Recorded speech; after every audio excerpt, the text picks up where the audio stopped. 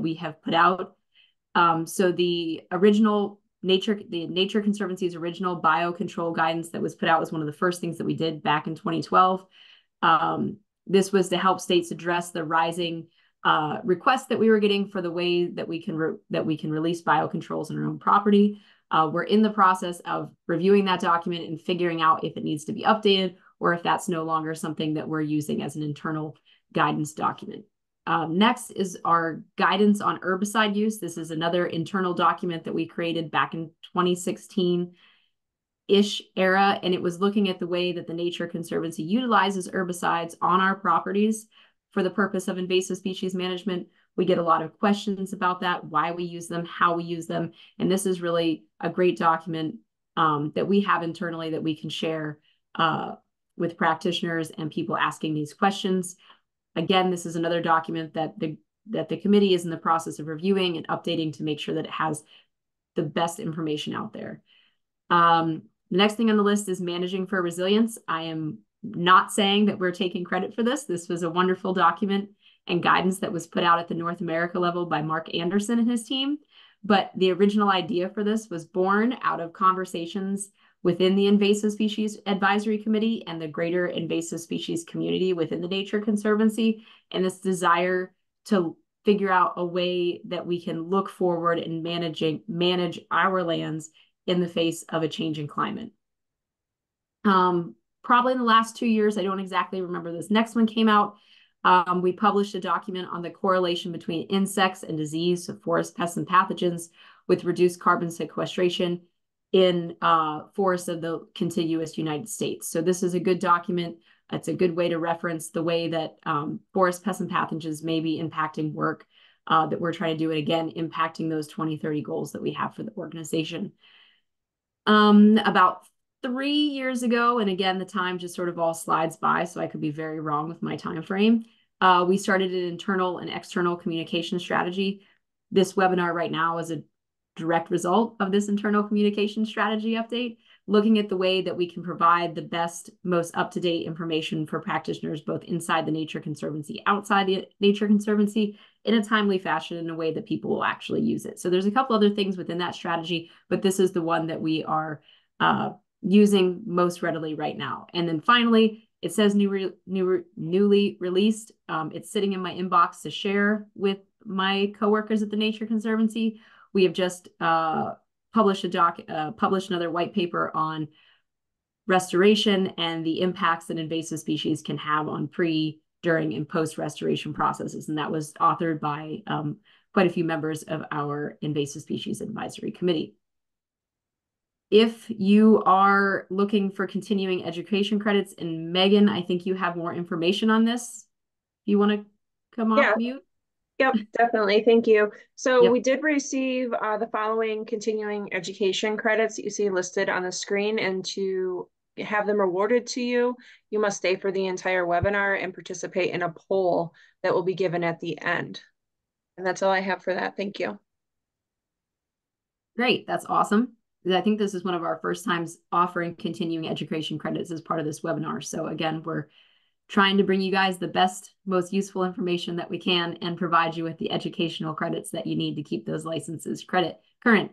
And finally, if you want to connect with us, you're more than welcome to reach out to any member, any active member of ISAC. There's a list of us there in the states that we sit in or the regions that we serve. You can connect with us on if you are a Nature Conservancy employee, on our internal Connect service. I know everyone hates hearing you can find it on Connect, but you can find us on Connect. You can email our listserv. If you are a TNC employee, you can email us through that. It's a great way to get the conversation going. If you have a question that you would like to have answered by people, there's over 200 people on that email list, so it does reach a lot of people and you can get good questions answered. And then finally, I put my email down there at the bottom. You're always more than welcome to reach out to me directly, and I can get you to somebody who can help you. I do request that you make sure you put that -Marie in the middle of my name, because if you email just Cody.Miller, it will go to a wonderful preserve manager in Nebraska who hates getting my emails. So hopefully I look forward to hearing from some of you at some point with your questions, and don't ever be shy to reach out. So with that, we are going to switch over and for what we're actually here for. And Dr. Blossey is going to talk to us about the biocontrol process. And let me give a little background on who he is. And if I don't do it justice, you are welcome to correct me when I turn it over to you. So in 1992, Dr. Blossey moved from Northern Germany to New York at Cornell University, where he is a professor directing the ecological and management of invasive plant programs. He also is the principal investigator for New York's Invasive Species Research Institute. A major part of Dr. Blossey's work is the development and implementation of biological control programs utilizing insect herbivory. Among his targets plants are purple loosestrife, garlic mustard, water chestnut, Japanese knotweed, and invasive Phragmites. The ultimate aim of the work is to increase the conservation value of all lands through the development of best management practices. And I thank you so much for joining us today, and I will stop sharing, and the screen is all yours. Thank you, Cody Murray, and Rob for inviting me. So I will see what you have not enabled screen sharing as of yet, so I can't do it.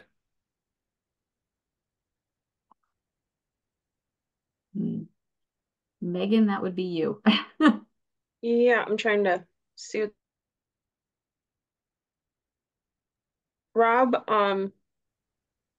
since you're the host again, click the ellipsis on Bernd's screen. Yep, I think it works now. Okay, perfect. Let's see.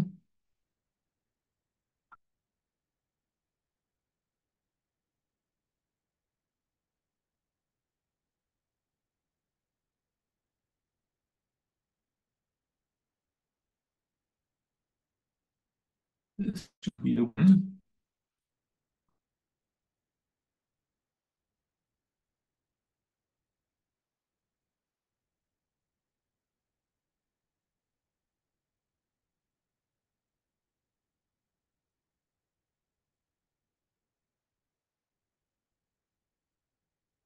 Do you see my screen? You need to hit the slideshow option at the top, I believe, to get it to go into slideshow format. There we go. Okay, it may be slightly delayed. I'm on a DSL line, so if there's an occasional interruption, I apologize for that. But you should just see the screen, not the reason for control side screen. Is that correct? That's what I see. Okay, perfect. So once again, thank you for having me here. I'm trying to do a little whirlwind through this and give you the example that I have worked at for the longest time, loosestrife, because it's maybe a showcase of how it should be done. I just say that proudly, and you can correct me if I'm wrong about that. And so there's lots of things that I can't touch on that I'm prepared to discuss if there are questions about it.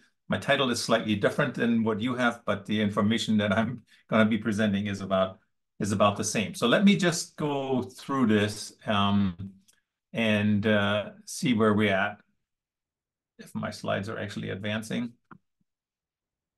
Let's see what is happening here.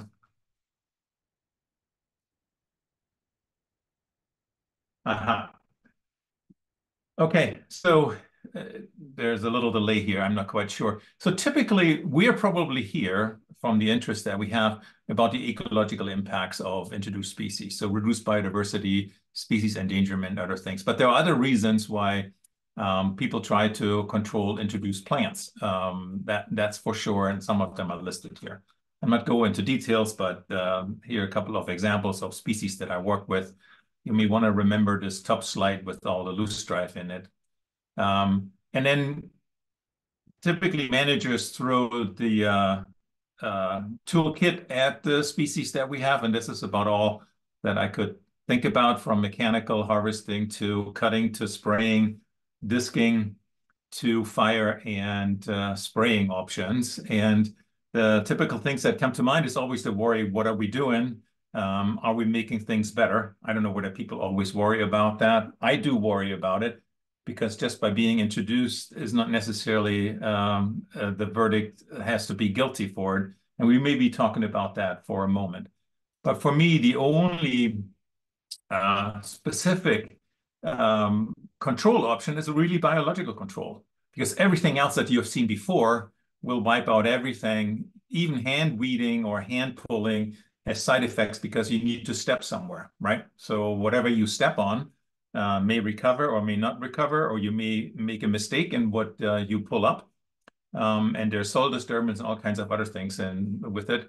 But biological control with host-specific insects, that's what I work with, is extremely specific. And here's an example of purple loosestrife, where the brown things are loosestrife, defoliated by leaf beetle larvae, or the small insect, where an entire population here at Montezuma in the Wildlife Refuge in northern New York, or in central New York, but north of where I'm sitting, has been cleared, and you have clear water at a time where everything should be green. That's kind of in late June, early July.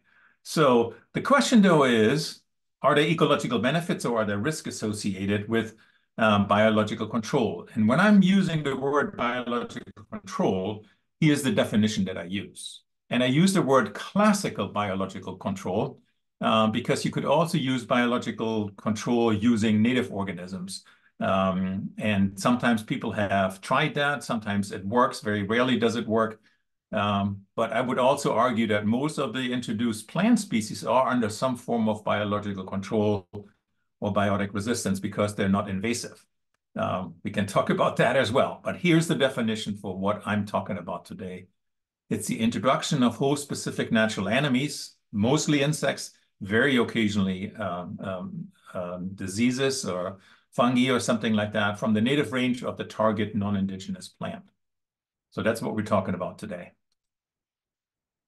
I'm going to give you an overview of how a weed biocontrol program should be run. I have to admit that none of the programs that I know, have thought and read about, will come up to snuff with all of the things that I lay out here, because there's always some missing things. Funding is missing, expertise is missing. But this is the ideal scenario what people are striving for. So first should be identification of a problem. And I'm calling this move from perception to data. Too often do I see people think about a plant just because it's there and other species have declined, that the plant is the problem. That is not always the case. There may be other things, invasive worms, deer, pollution, other things may actually favor an introduced species. So I like to move from perception to data so we actually do understand what that is. And so ideally, we would like to have an idea about the rate of the spread of the introduced species and its distribution, the impact on native plant and animal communities. We typically attempt traditional control measures, and biocontrol comes to the problem typically very late when all else has failed. There should be a cost-benefit ratio assessment of biological control and a survey for natural enemies in the introduction area. And that is critically important because very often insects or natural enemies follow their introduced plants. We know that particularly well from agriculture, where species have been distributed around the globe and the natural enemies typically follow. It may take a little while longer, but often they are there. We're eating apples from New Zealand because some of the apple pests that we have in New York haven't made it to New Zealand, although they need to be really, really careful about that. So this can take many years, very often decades. Then we move into state 2. That's the initiation of a control program. So for some reason, everything else has failed. We can't deal with the plant. We think it has documented negative impacts. And then we move to the native range, and very often that's being contracted out. There are specialist organizations, CABI Europe, for example, that's where I used to work before I came to the US, looks at natural enemies in the native range, looks at their life history, their distribution, what the impact would be on a plant. And sometimes we have ideas about specificity because taxonomists, particularly in areas where entomologists, where the fauna is a little more well-known, they may have identified the organisms and said, this is the host plant, and it's not being recorded for something else. And then we would develop a screening plant list. So these are basically the species that are being tested. I'll talk about that in a moment more so. This can be done pretty quickly, sometimes 2 to 3 years, depending on accessibility. So it's really difficult to go to places that are war zones. Ukraine may come to mind. Pakistan, other places, Himalayas comes to mind where you have conflicts, you can't go. And so sometimes that's the origin where a species was coming from. And so you're limited in your capabilities by other things than biology and ecology. If you can go beyond that early stage, then detailed investigation follows. That's really life history. What's the impact on the plant? What's the host specificity in some detail? That can take many, many years. We have been working for, well, this is 18 years, so this is like 4 years old, the slide on Phragmites and so forth. Typically, because insects then are in very short supply, they may be rare. People try to do mass rearing techniques, and then there is going to be a tag review. I will be talking about that too. That goes to the to USDA APHIS, and a finding of no significant impact is needed to then proceed. There are details that we may want to talk about, how the Fish and Wildlife Service is involved, if we get to that. And then, so this is all pre-release, right? So no insect has left the quarantine facility or has been shipped. Again, the life history or impact or the host specificity can be done in the native range, or very often it's being done in quarantine. Depends a little bit on where the organisms are from. You would like to establish a monitoring program to really understand what's happening to plant-animal dynamics, if you can capture that, before insects are being released. That was critically important for us when we did the garlic mustard work, because we realized we don't need biocontrol to control garlic mustard. Negative soil feedback does that for us. So no biocontrol is needed, but it's also rarely done. It's a little increasing now, but the funding and the procedures need further development there.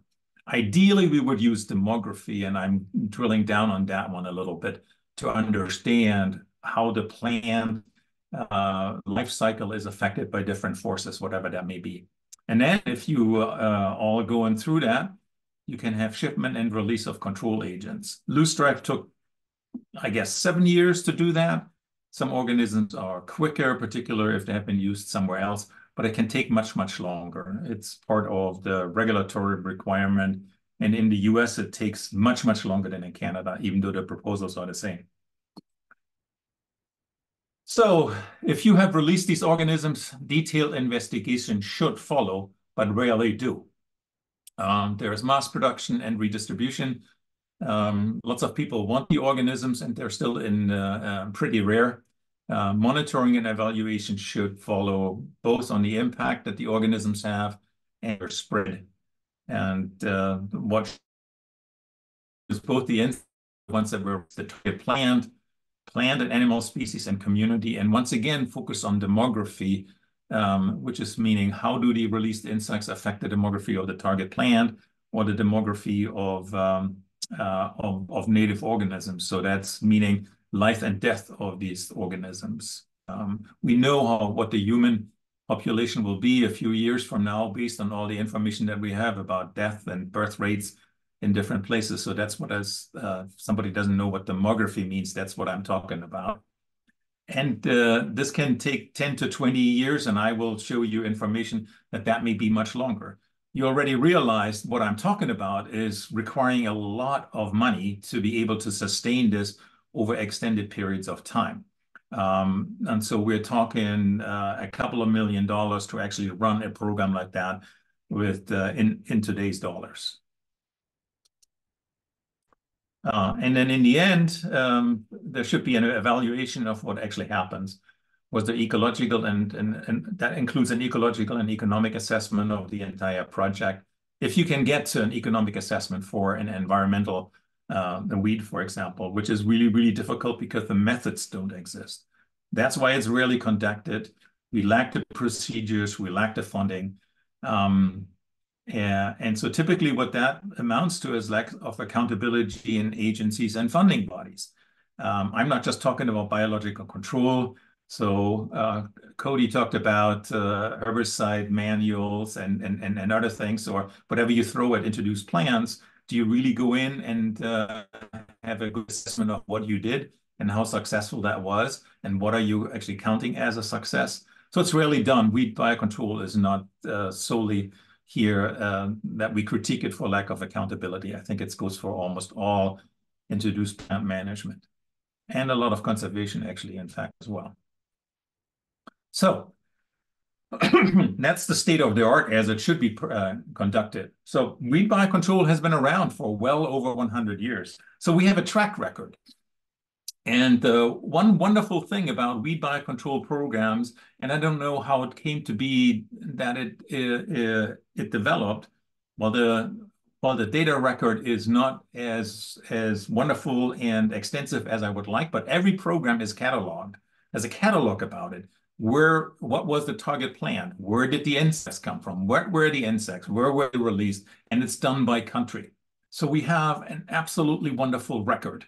And that's being updated. And so worldwide, over 550 herbivores, these are largely insects, have been introduced against 224 different plant species. So together, if you count that, it's over 2,000 programs that we have records of. The most active ones are in North America, Australia, New Zealand, and South Africa. Europe just joined this. It's not very active, but there was not much other than we go to Europe to find biocontrol agents because a lot of the plants that were problems were coming from Europe. But Europe had its own problems, and it started a biological control using Japanese knotweed. Similar, unsuccessful as in North America as of yet. So from everything that we know, is that non-target effects, and this is from the 1998 catalog that I pulled, and it has been updated, feeding on other plants other than the target plants have been recorded on 24 plant species. So that's 6.8%.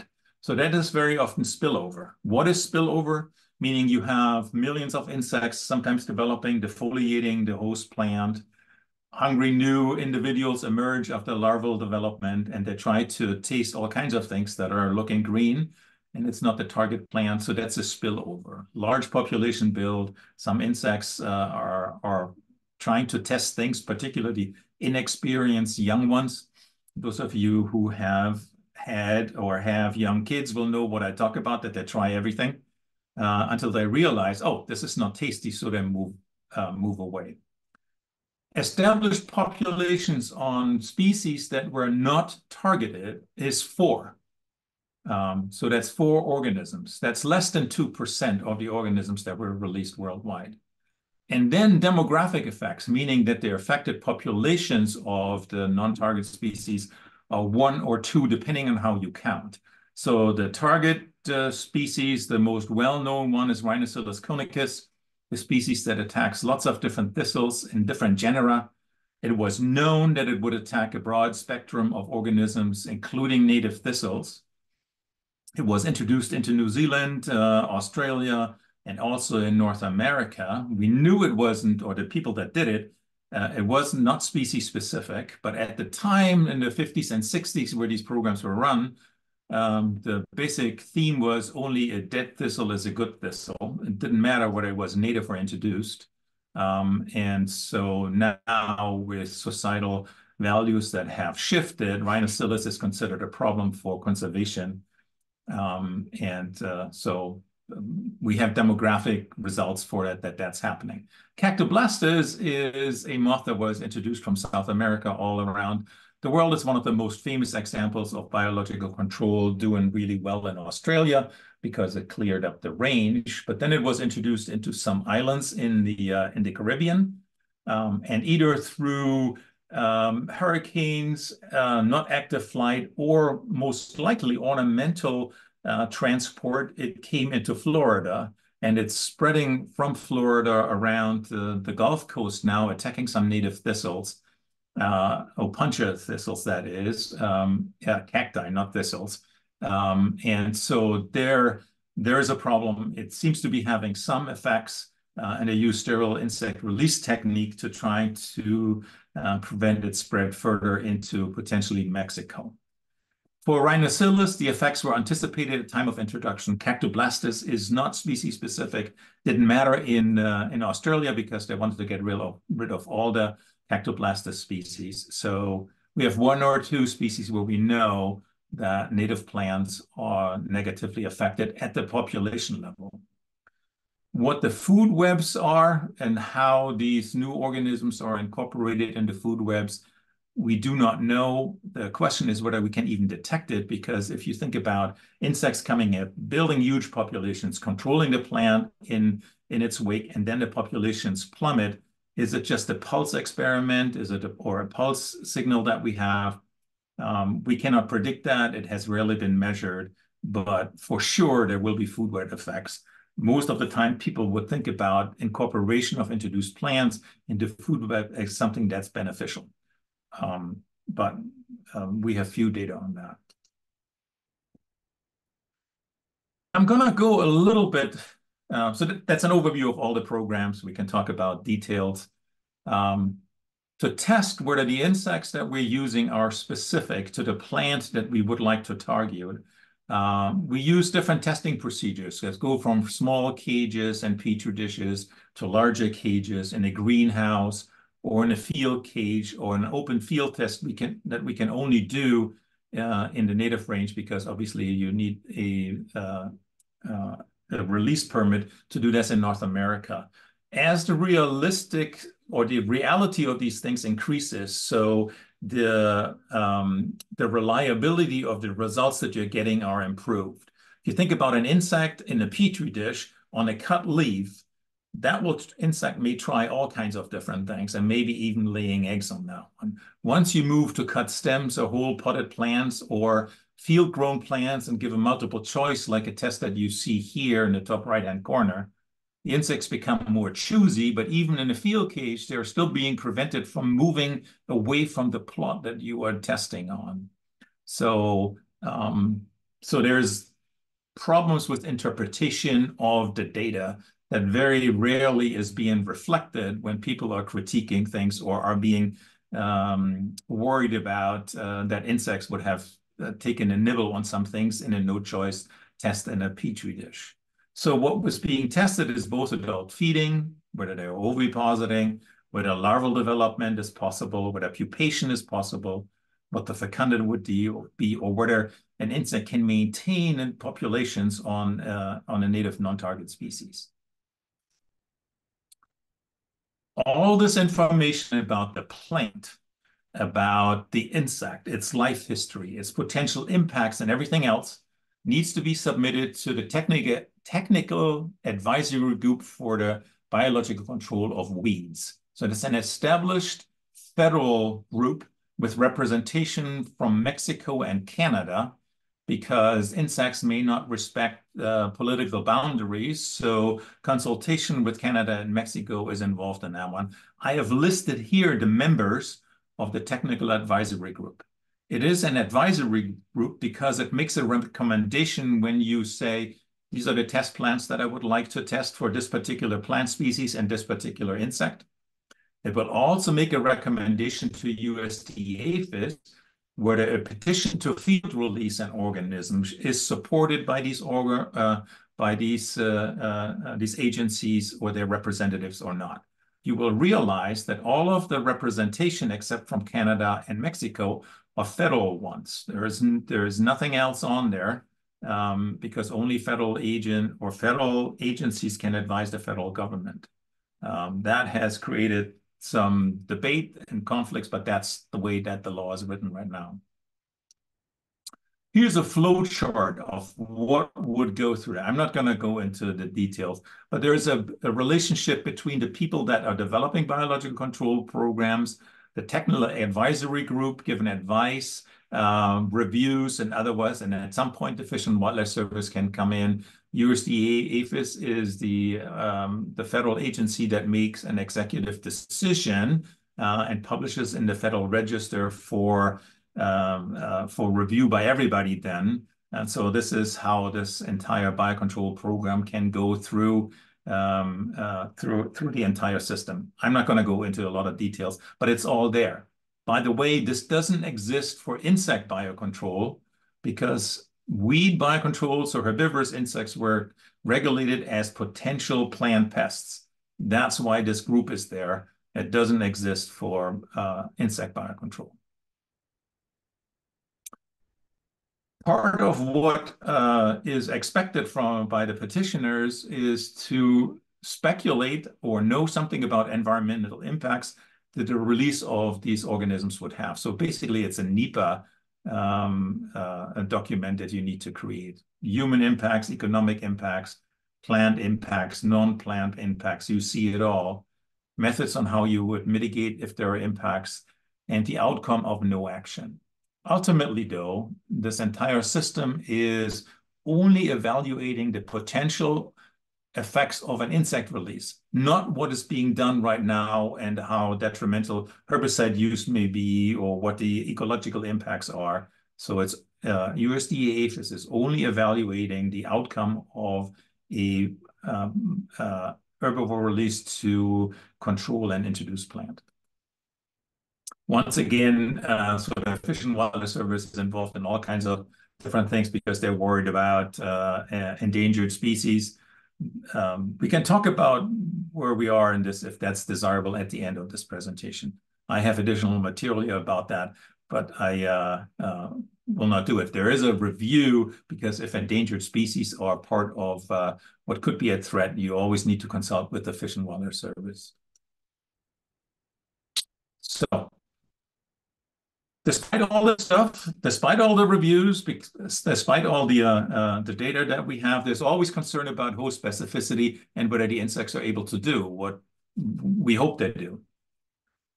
What I can say about the host specificity and the science of host specificity, it's very mature, delivering predictable results. Despite occasional nibbling and some other plants, the insects that are having demographic negative impacts, Rhinocillus and Cactoblastis, that was known and predictable before. And no surprises there.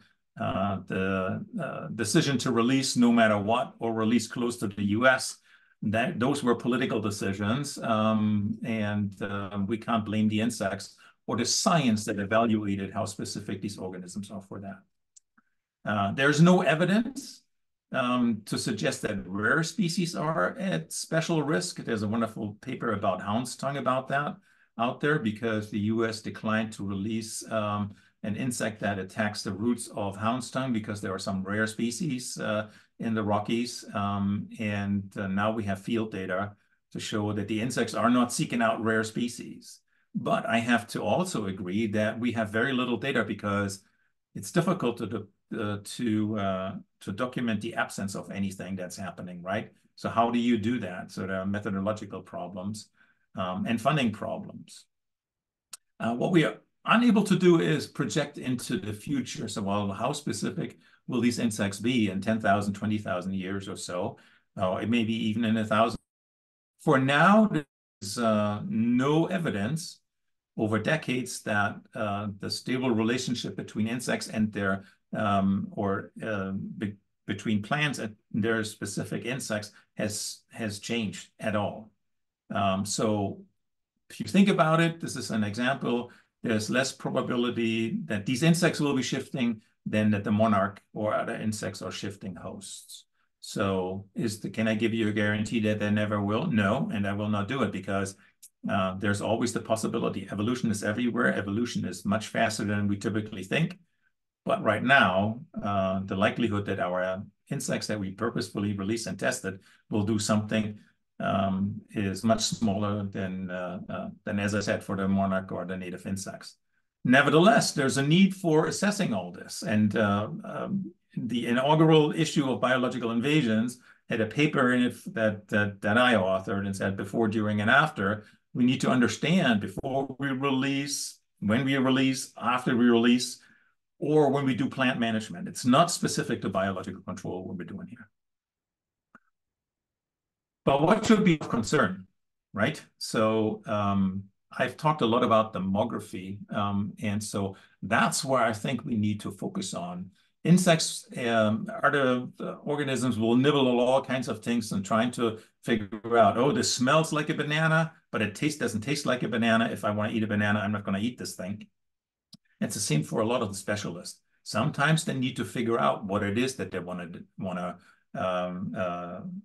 put an egg on or for a larva to develop, because there are consequences if they make mistakes.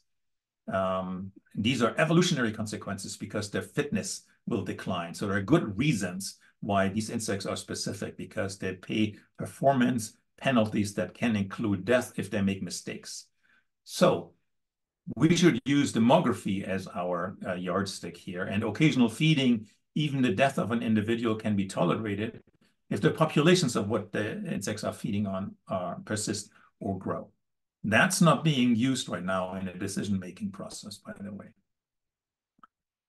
And then the question is the definition of success. Once again, we have very few examples where people have followed through and showed it all. There's a lot of anecdotal evidence. You've seen all kinds of pictures. People talk about it. But as I said, I published a paper that's now over 25 years ago, where I critiqued that this wasn't done. When I came to the US and did the purple loose turf, when I remember a big meeting of wetland managers in Minnesota, must have been in the early 1990s. And I said, we need to do monitoring to understand what our insects are doing, only to be told by the experienced people in the room and the wetland managers that they know when a success has occurred by just looking at them. Most of them will have retired by now, I assume. I vehemently disagree with that. You have people that change jobs. Not everybody looks out on the same wetland over time. And how do we know that it was the insects and not something else that changed how wetlands are being, or wetland plant communities are structured?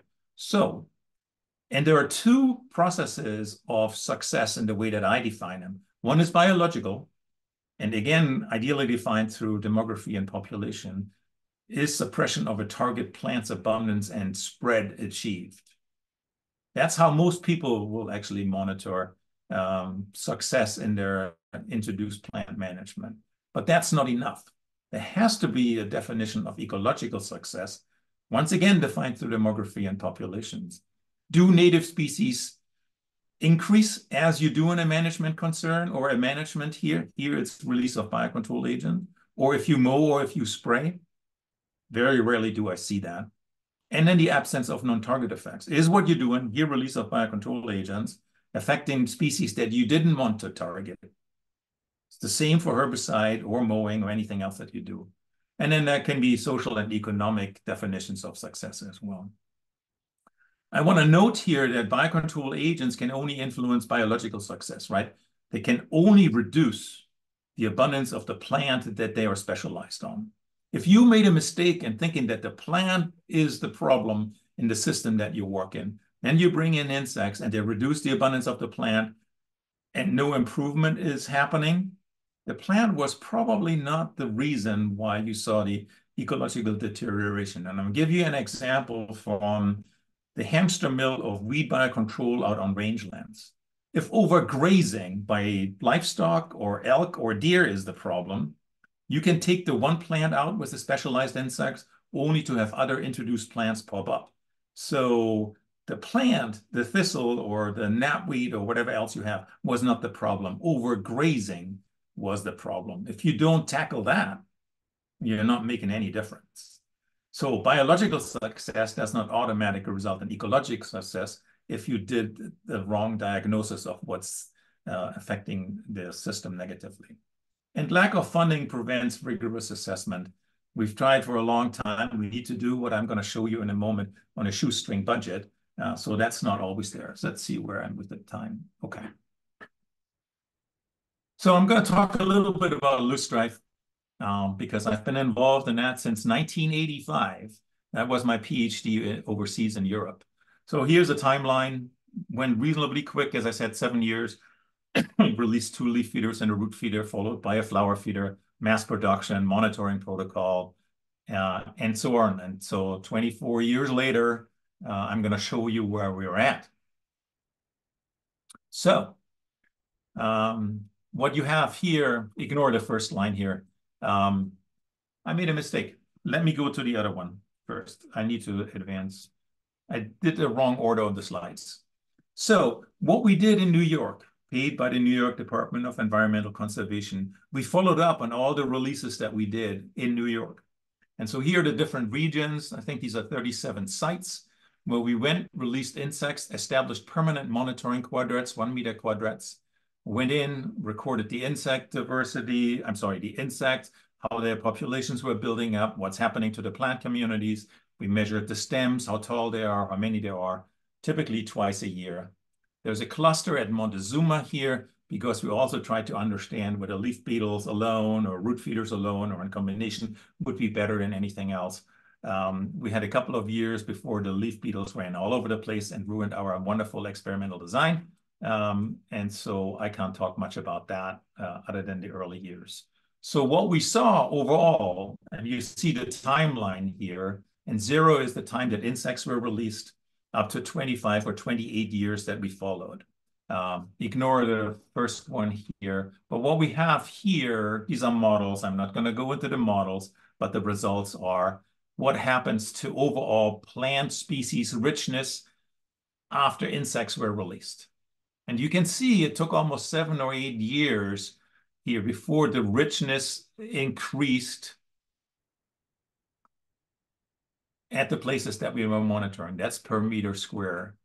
Once we do diversity, Shannon diversity, or the total cover of species that are not loosestrife increased only after a decade. What the hell does that mean? Okay, so this was the thing. Well, what happened over time was that loosestrife disappeared from individual quadrats. So our quadrats were established at the sites, and it had to have at least one loosestrife in it to be able to put a quadrat in there. Typically, we did then transects across a site. And this is how stem numbers of loosestrife declined over time. And you can kind of see what I showed you before, the increase in diversity, Shannon diversity, cover of native plants, coincided with loosestrife numbers of stems per quadrat really dramatically decreased. It took a lot of time to get to that point.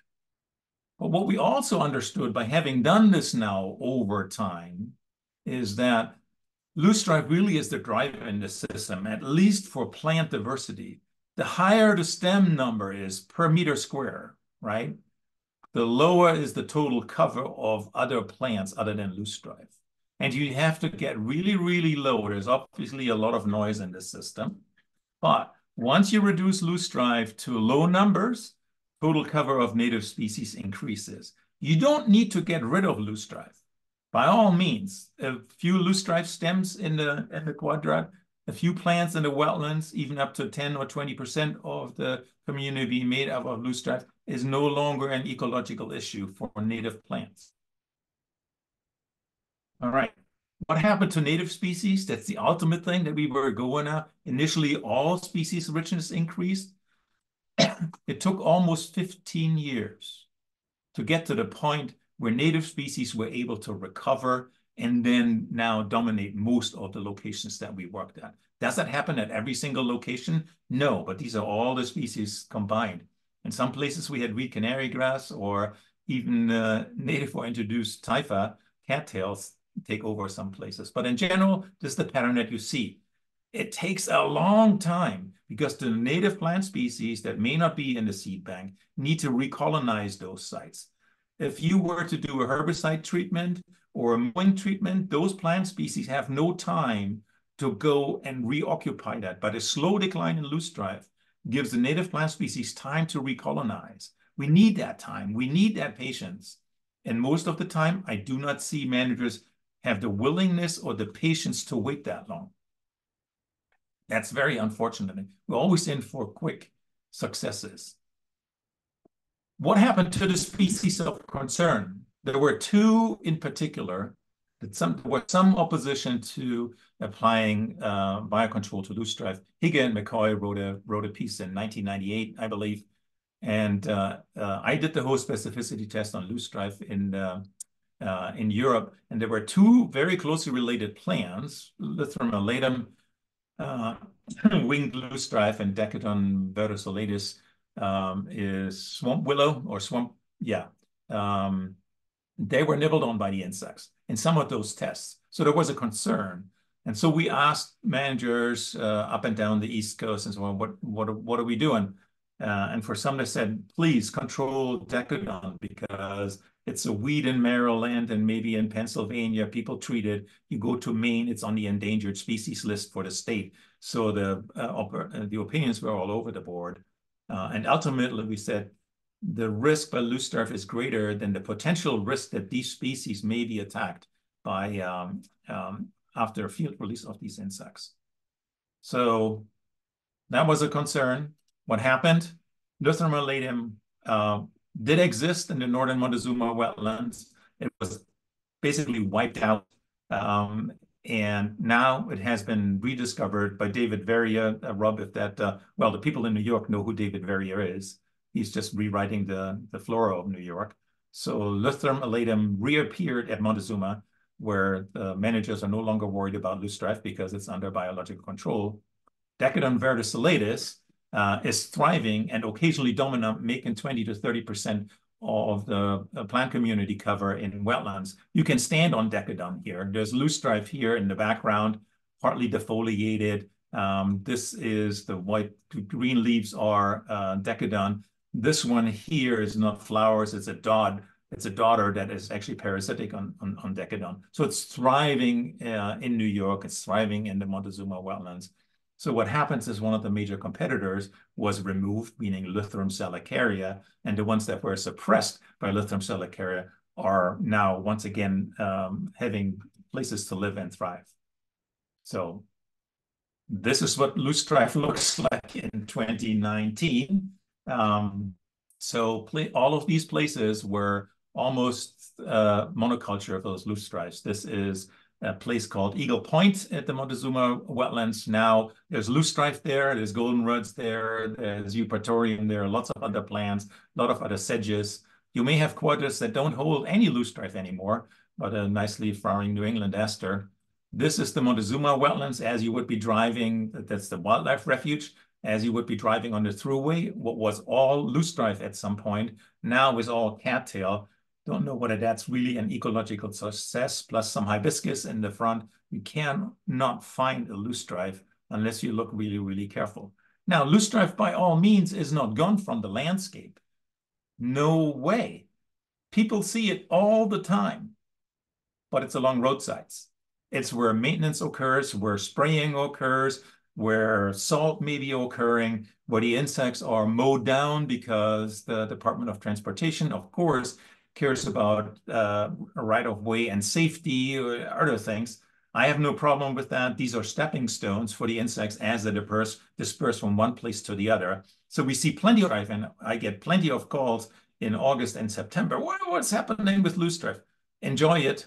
It's a roadside attraction right now. That's the status of loosestrife in New York. Obviously, we didn't go to all the other states, but we have reports not as extensive and detailed as we have it from other states as well. So here's the card or a summary of what has happened in a biological control project here for loosestrife. And we are at 25 years. I was lucky that I did my PhD on it and I could follow it to this point. Is loosestrife done? Are all the succession done? No, it will continue to be suppressed. You need to leave the individual plants or low populations in place so they function as gas stations if the insects want to refuel, so to speak, right? But you have over time, after the insects establishing a decline in the competitiveness of loosestrife, an increase in the native plant diversity, and an increase in overall plant diversity and native plant diversity. So you get to these beautiful wetlands with an abundance of flowerings for pollinators and everything else. If you have the patience, if you do not interfere, it takes a very, very long time, but it can be extremely successful. Except out west, nobody does anything to loosestrife here anymore. The people are more worried about introduced Phragmites or something else. This is what I have to tell you. Thank you very much. I'm happy to answer all kinds of questions if you have.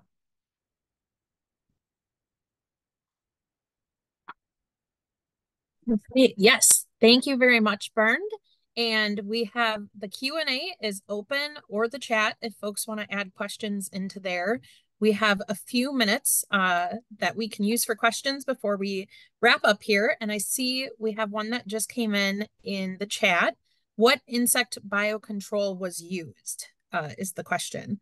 I'm not sure if you need So I'm more not entirely context than sure that. that I fully understand it, where I didn't show the insects, right? So it's one of the few examples where I'm giving a talk and didn't show the insects. I apologize for that. But these are two leaf beetles, very closely related to the water lily leaf beetle in the same genus, Gallericella calmariensis and Fusilla. A root feeder that Hylobius transverse ovitatis, a mouthful, and a flower weevil called Nanophius marmoratus. So what the thinking was when we did this, we wanted to attack almost all niches on the plant, the roots that are the perinating way for loosestrife to overcome seasons and stuff. That's what the root feeder attacks. The leaf beetles were the defoliators, and then the flower feeder would further reduce seed output. We know that the leaf beetles are the big hitters. That's also immediately obvious because you see the defoliations. This was one of the slides that I showed, even though there were no larvae visible. It was just the defoliated plants. Most people would give the leaf beetles credit for it, but we know that these insects now occur at almost every site in New York, if you look carefully, including the root feeder.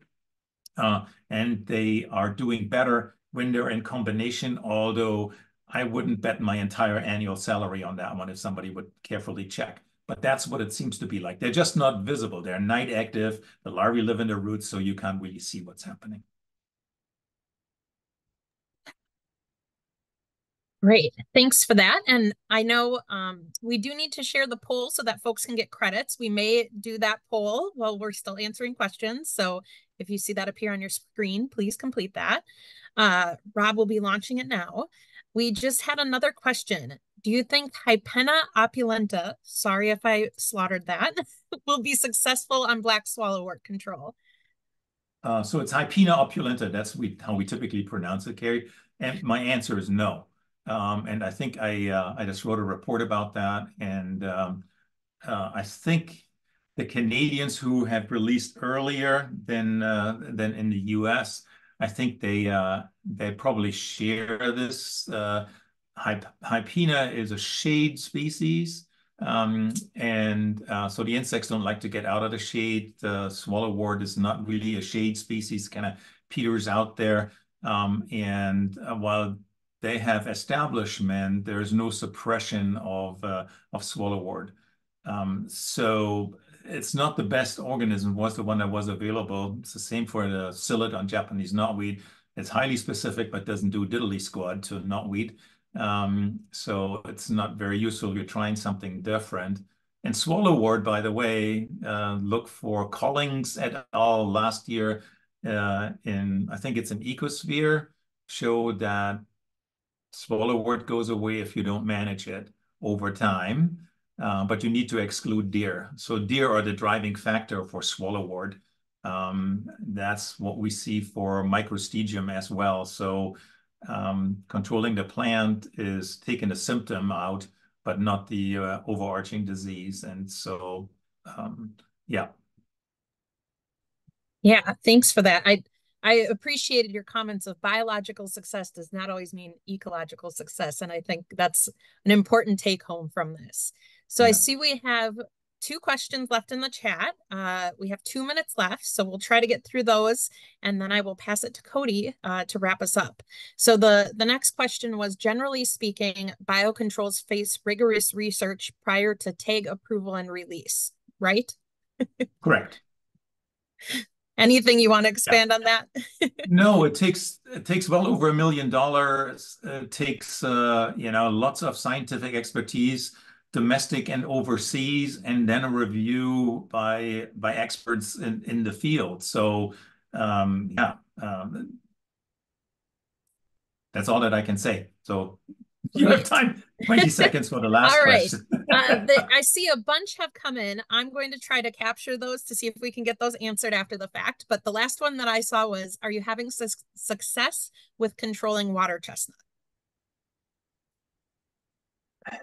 So we are not at the stage where we're releasing it. We're just writing this petition that needs to go to the technical advisory group. We have a very potent organism from China that we have in quarantine. And so if we get the release permit, we think it will be a winner, similar to the ones that are on on loosestrife. It's also in the same genus, another leaf beetle, similar to the water lily leaf beetle, Gallericella birmanica.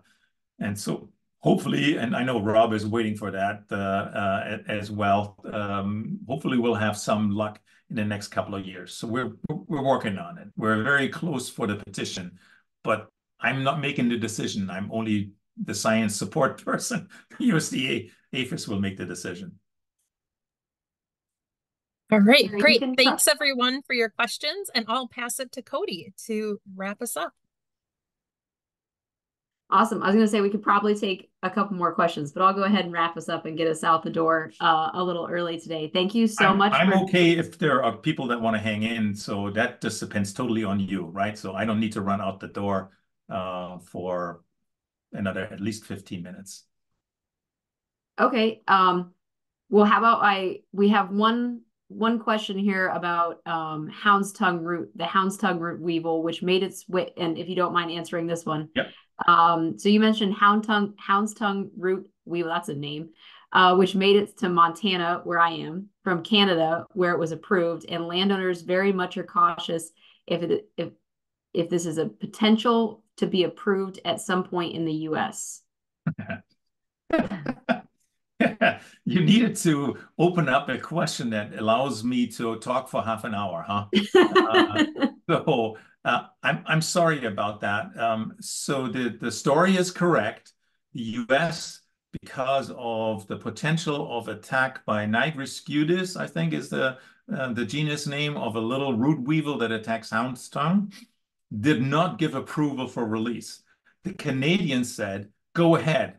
We are happy with what you have shown in terms of the specificity and the selectivity that this organism has. So they released the insects. And the paper that I referred to is a demographic analysis done in Canada that showed if you have hound's tongue together, I don't know which rare species there was, but it's in the Boraginaceae. I forgot which one it is.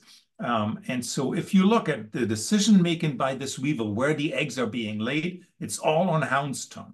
So the experience from the Canadians is the release is justified. The weevil is specific in the field. It's not going to attack the rare species. So that it made its way into into Montana. I don't know. Some people are worried. Some people are hopeful that then all of a sudden there will be an approval for release. Typically, what happens at the regulatory system is that if you have an insect in the state, you can do with it whatever you want. That's my understanding. I don't know whether the people in Montana are willing to do that are wanting to propagate the insects or not. We are waiting for the insects that were released on Phragmites in Canada to make its way across the Great Lake so that we can then further distribute them, because the Canadians, once again, made a different decision in USDA APHIS that they consider these organisms safe.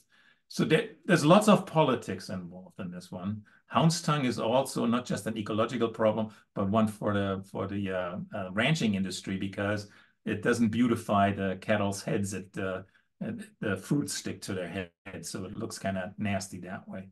I'm sorry, it's a long, convoluted answer, and I can go on for another half an hour. No problem. We love the discussion. It's great.